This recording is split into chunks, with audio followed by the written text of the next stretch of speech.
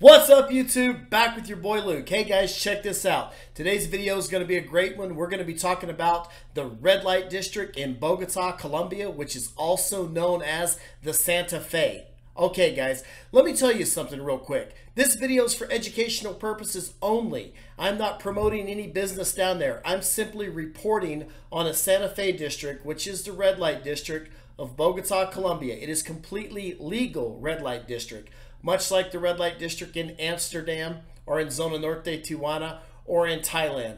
I went down there on a fact-finding mission, guys, and I found all the facts, and I'm going to give them to you right here. There are a lot of videos on YouTube of guys walking around, some hidden camera work, guys walking up and down the street, videotaping the girls, videotaping the bars. You're not going to find that on my channel. What you are going to find is the facts. So let's jump right into it. Okay, guys. When you get to the Santa Fe in Bogota, there's basically three types of girls working there, okay? Much like Zona Norte of Tijuana, if you've ever been there. Now, the three types of girls are, you're going to have the street girls, you're going to have the bar girls, and you're going to have the massage parlors. Now, I can tell you right now, the Santa Fe district of Colombia is way better than Zona Norte of Tijuana, okay? If you're kind of debating on where to go, you need to understand something. Colombia is the major leagues. Tijuana is the minor leagues. Now, before I get into details about Colombia, let me tell you this. If you live on the West Coast, LA, Washington, Oregon, Vegas, Phoenix, in that case, you need to go ahead and go to Tijuana because it's so much easier to fly into San Diego and walk across the border than it is to go to Colombia. But guys, if you're on the East Coast or you're looking at like Atlanta, Georgia, Houston, Texas, I know Houston's not on the East Coast, but it's only a 4.5-hour flight to Bogota. Or if you're in Florida, in that case, you need to go ahead and fly down to Colombia. Guys, here's the thing. The street girls in Colombia are everywhere, okay, in the Santa Fe district. They're lined up and down the street, and these girls are, you know, asking anywhere from 40, 50, 60,000 Colombian pesos, which is like 10, 15 bucks, okay? They're about half the price of the street girls in Tijuana, all right? You're going to find everything here. You're going to find girls that are 20, 25. You're going to find girls that are 40, 45. Skinny girls, tall girls, fat girls, ugly girls, pretty girls. Everything you can imagine right there on the street. All right, guys. Now, let me tell you about the clubs. I visited the Paisa Club. I visited the Troya Club. I visited a few other clubs in the Santa Fe area. So when I compare those clubs to like the clubs in Zona Norte of Tijuana, such as Adelita's or the Hong Kong Club, let me tell you, the inside of these clubs is not as nice, okay? But there's way more girls, and there's way more girl-to-guy ratio, okay?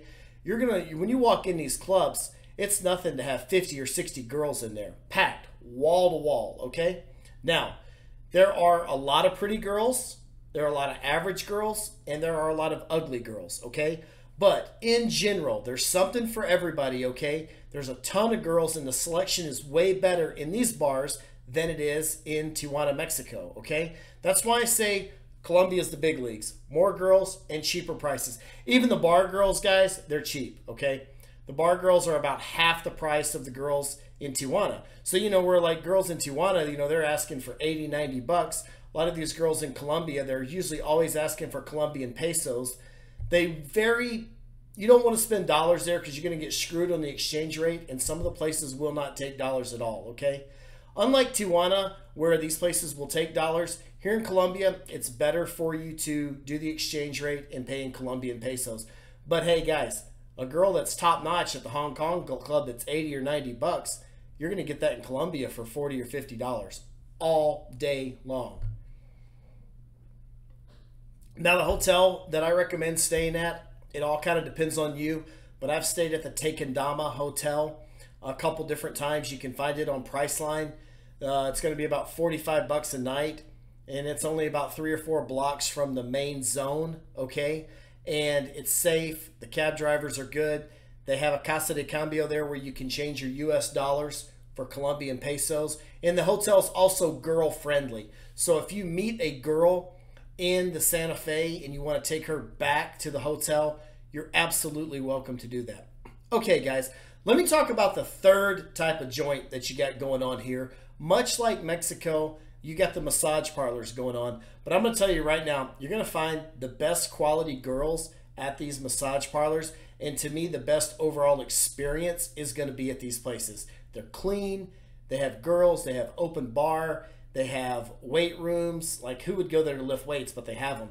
They have saunas. They have whirlpools. They have jacuzzis. You know, in this case right here, you're going to be on the upper end of the money that you're going to spend. So you're going to spend probably anywhere from, you know, $60 to $100 right there. I guarantee you, you're going to be happy with everything there. You're going to be happy with the girl, the facility, everything, okay?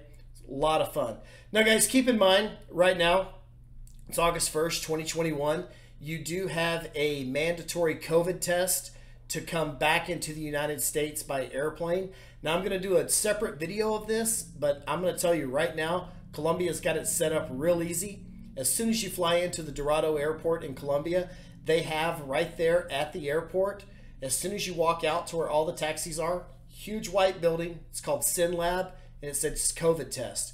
You can go in there, you can talk to some nurses, they speak English, they speak Spanish, their paperwork is in English, their paperwork is in Spanish.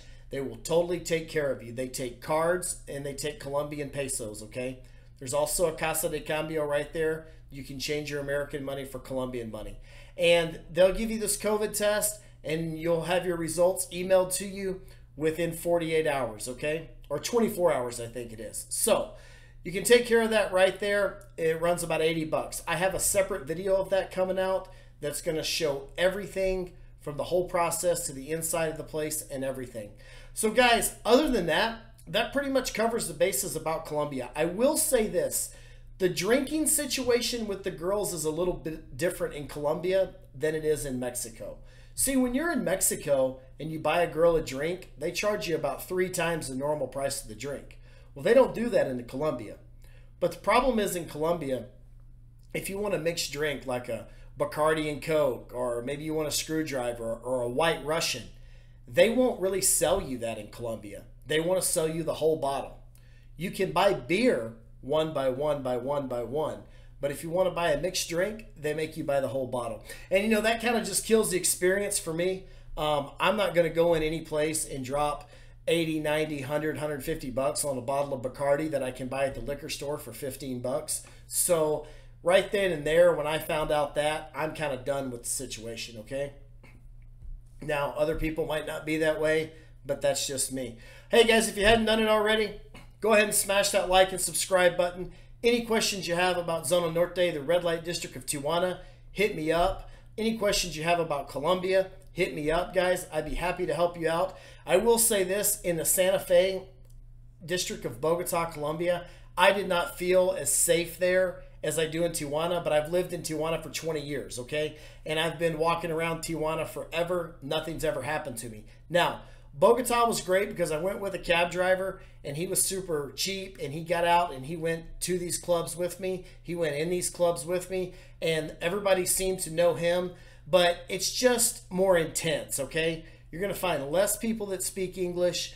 When you walk out of clubs in Tijuana, you might hear a guy saying, "Hey buddy, come over here, check out the massage parlor. Hey buddy, it's 2 for 1 beer," right? Not in Colombia, man. In Colombia, when you walk out of the bar, they swarm you, right? And they're like, "Come here, come here, come here." They're almost like pushing you into their bar, okay? So it is a little bit more intense, and I definitely would recommend not going alone at night, especially if it's your first time. Go with a cab driver, okay?